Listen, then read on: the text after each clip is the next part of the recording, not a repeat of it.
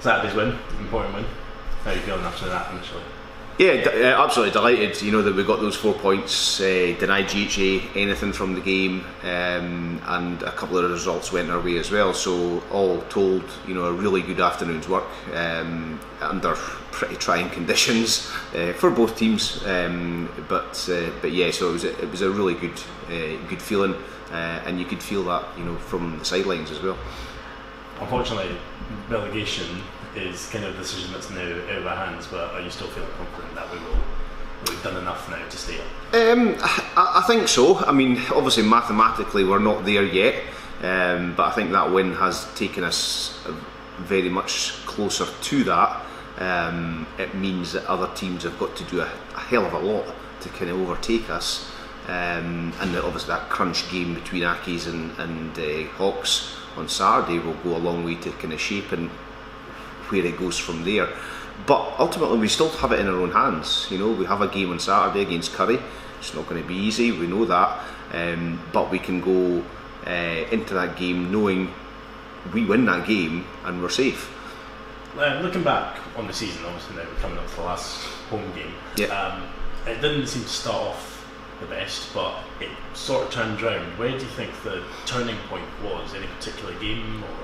I think you can see a definite upturn in form, performance after that Accies Cup game, and then we kind of went on a decent run of games where we were, if we weren't winning, we were picking up points. We were playing a lot better, we were playing smarter, and guys just had the confidence to actually see games through.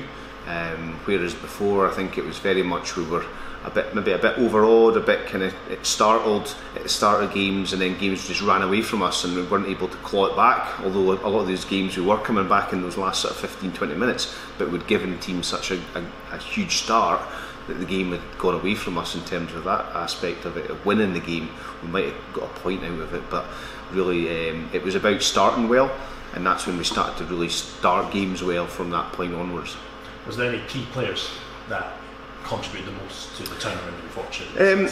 I think we can say that it really is a collective. We probably don't have standout players, you know, in terms of people are head and shoulders above each other. There is players that have got a hell of a lot of experience in there, and there's a kind of group of them, all kind of that same age group. You know, Michael is captain, Craig, Colin, Danny, Rory Watt, you know, all those kind of senior players really did step up. Paddy Brown, you know, all these guys stepped up in terms of putting a bit of cohesiveness on the pitch, and I think the younger guys followed them and they came together. So it really was about a collective effort rather than individuals coming through.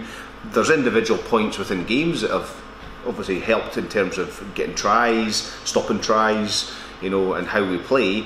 But really, you need a team to be performing well, and at this level to be. You can't rely on one single player, maybe that you can do in sort of lower league teams, or you know, where one player can shine and actually win a game for you. It doesn't happen at this level. You need that team effort. Obviously, as you said earlier, talking about the last game against Currie, it didn't go away. What is the goal for Saturday? What are you looking to get out of the game? Well, ultimately we're looking to win, and that, I still think we can win. There is areas that we think we can target.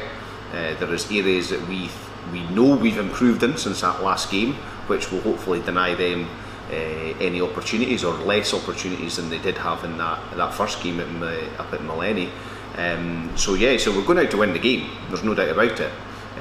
If there's other things come off the back of that, in terms of how the game pans out, is there things that we can work on? We have to be clever as well and think about, you know, what is the strategy at certain points in the game, bearing in mind of other results potentially going around, and we'll have somebody keeping an eye on that as well, because it could be that has an effect on how we actually play the game. Do we need to go after 4 tries more than going after, not more than going after a win, but that might be the thing. We can still play but be well behind and get 4 tries, maybe get within 7 points, but ultimately we're going out there to win, because we win and we're still in the Premiership.